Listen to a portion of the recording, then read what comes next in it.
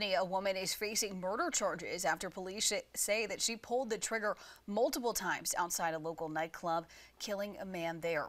And 26-year-old Jondaijah McNeil, she is now behind bars, and Gaffney police say that she and 29-year-old Tyler Littlejohn were in the parking lot of a nightclub on Briney Street around 2 a.m. They were arguing, and officials say that Littlejohn was actually outside of a car when McNeil was inside. That's when she shot him multiple times, and this remains under investigation, and she is in the Cherokee County Detention Center.